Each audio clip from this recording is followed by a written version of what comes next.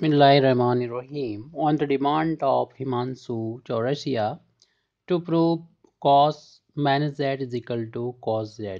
ये एक ट्रिग्नोमेट्री की प्रॉब्लम है।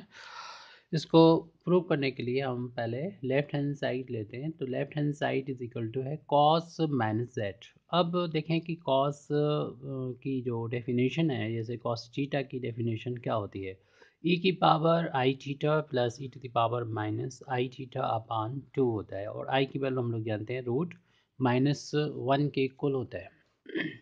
तो इस आइडेंटिटी को जब यहाँ पर अप्लाई करेंगे तो हमारा थीटा की जगह पर माइनस का कॉस जेड है, तो इसको जब अप्लाई कर रहे हैं तो न्यूमरेटर में आएगा ई टू दी पावर माइनस ई की पावर सॉरी आई, और थीटा की जगह पर मैं ब्रैकेट में minus Z plus E to the power minus आई, और फिर जो भी ब्रैकेट में लिखा है यहाँ पर माइनस जेड अपान में 2।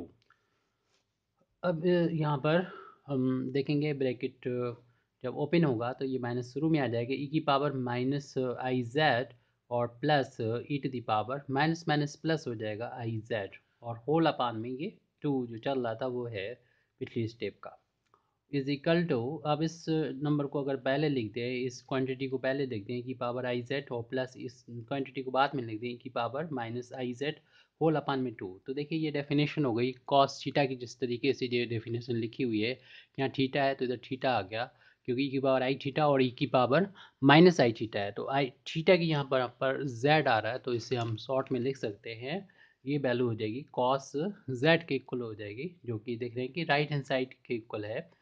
तो जो गिवन था, जो प्रूव करना था, राइट हैंड साइड के इक्वल आ गया है। Thank you very much Indeed for listening me. वाखिर दावाना अल्हम्दुलिल्लाहि रब्बिल आलमीन।